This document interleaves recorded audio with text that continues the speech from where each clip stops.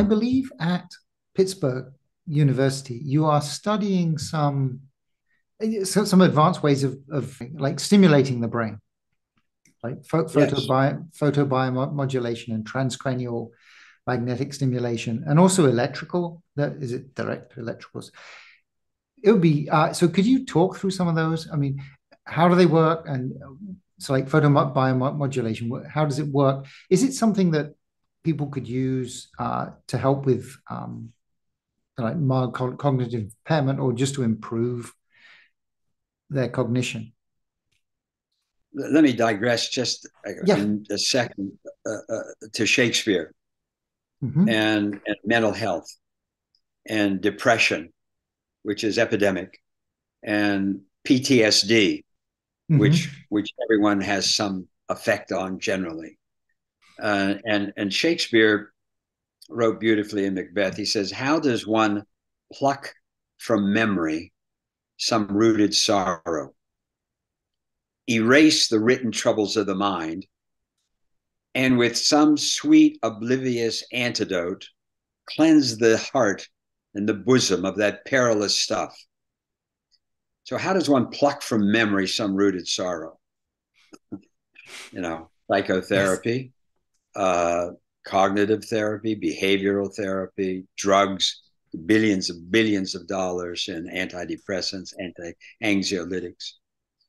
So, as a surgeon, I'm I'm I'm looking for the biblical. If thine eye has a mote in it, pluck it out. Hmm. So, how can you do that? So, transcranial magnetic stimulation is has been around for quite a few years, but it's a device where you literally use electromagnetic waves and placed on a device on the head that primarily penetrates into the brain uh, in the left prefrontal cortex, primarily to literally reset the ionic charges in the axons. So I mentioned the 86 billion neurons, the synaptic connection. So in mental health, what happens in the brain to really shove people over the edge? And there's so much we just don't know.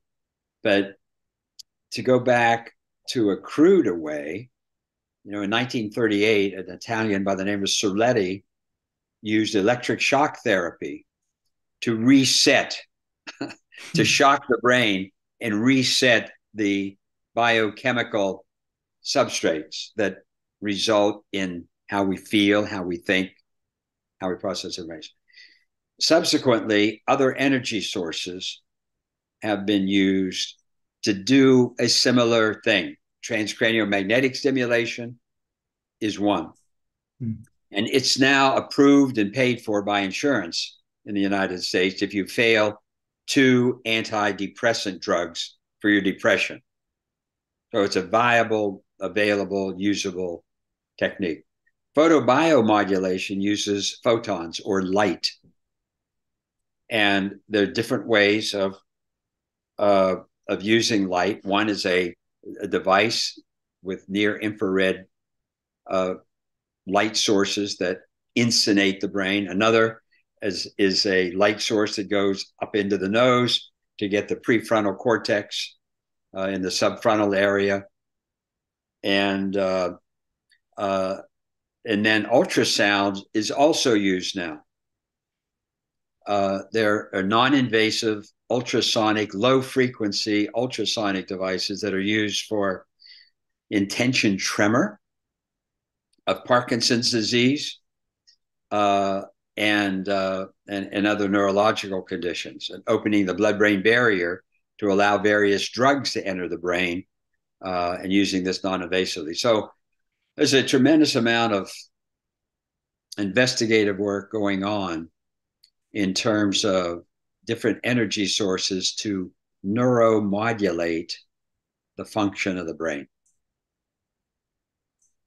Right. The but the neuro, I mean, the individual neurons are obviously tiny, like to be able to focus.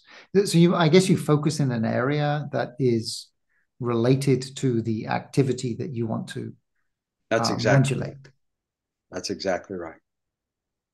Where there, Right. we know various networks of the brain, how those networks are interactive, and the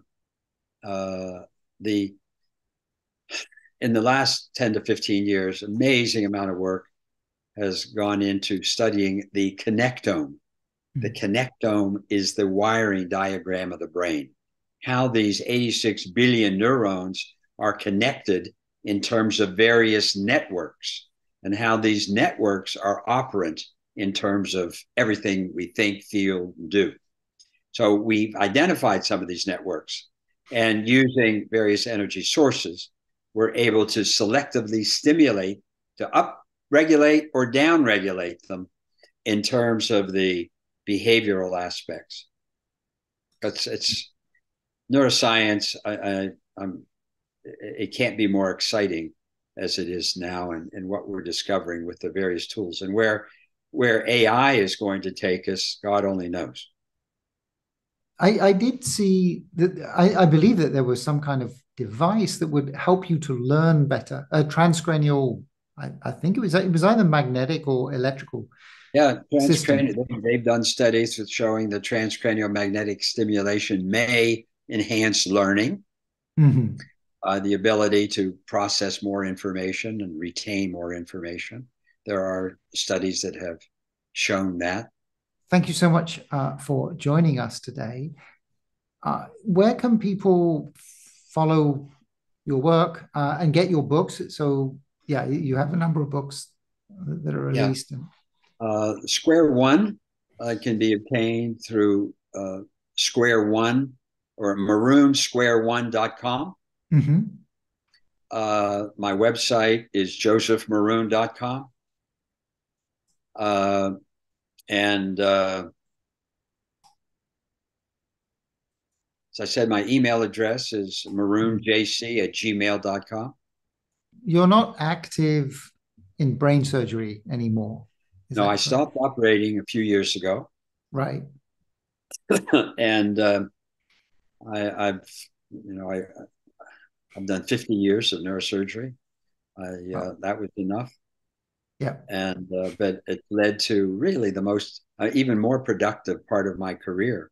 Since I've stopped surgery, I've time to focus on the things that we talked about on this show in a much Mm. more detailed fashion. Yeah, you're just doing so well. We've covered a whole lot of material, Richard. Yes, yeah, we did. Okay, so Dr. Maroon, thank you so much for joining us today. It has been great talking to you. Thank you, sir. My great pleasure.